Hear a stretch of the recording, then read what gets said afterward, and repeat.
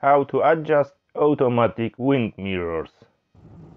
On the driver's side door panels, you will find the buttons with the letter L and R, and a circle path with 4 directions: up, down, left hand side and right hand side. If you want to adjust the right hand side mirror, just press R. If you want to adjust the left side mirror, then press L instead of R.